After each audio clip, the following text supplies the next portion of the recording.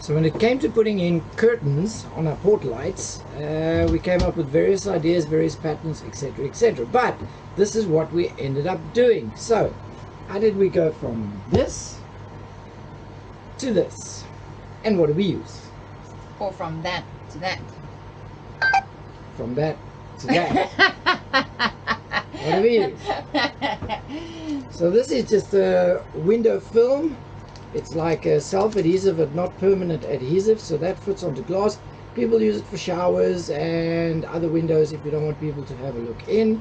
And the nice thing about this is you can restick it. Although it sits there, if we need to remove it for whatever reason, it just peels right off and sticks back on. And if it doesn't stick properly, you just wait a little bit, done. So what do we do?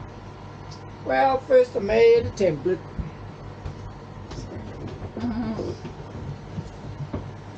And all our port lights are basically the same shape and size. So all we needed was a template. There it is. Done.